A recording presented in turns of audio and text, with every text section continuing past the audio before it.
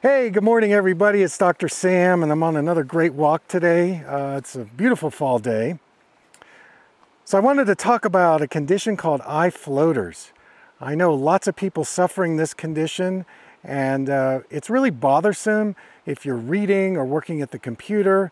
You know, it's those dark circles or cobwebs or clumps that are in front of your vision when you're trying to focus. And the common information out there is there's not much you can do about it. Well, hey, there's a lot you can do about it, so I want to share that today. So first of all, what is a floater? Basically, it's a consolidation of the jelly-like material in the vitreous part of the eye, that's the gel-like part, and it could be things like toxicities, free radical damage, undigested proteins, and even undigested tissue from pre-birth. So what causes floaters? Well, conditions like diabetes, an inflammatory response in the body, trauma, myopia, prescription drugs that you might be taking, obviously stress. So what can you do to get rid of these floaters?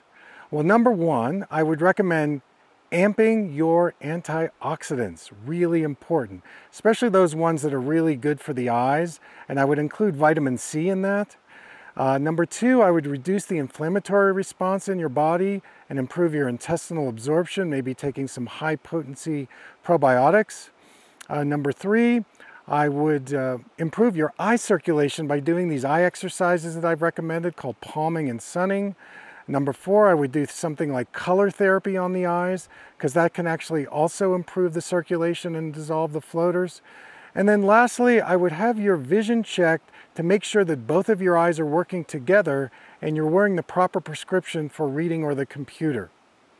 So case in point, I had a patient who called me a few months ago. He was a CPA. He was under a great deal of visual stress, and he said, "Oh my goodness, my floaters have increased like 200%. What can I do about it?"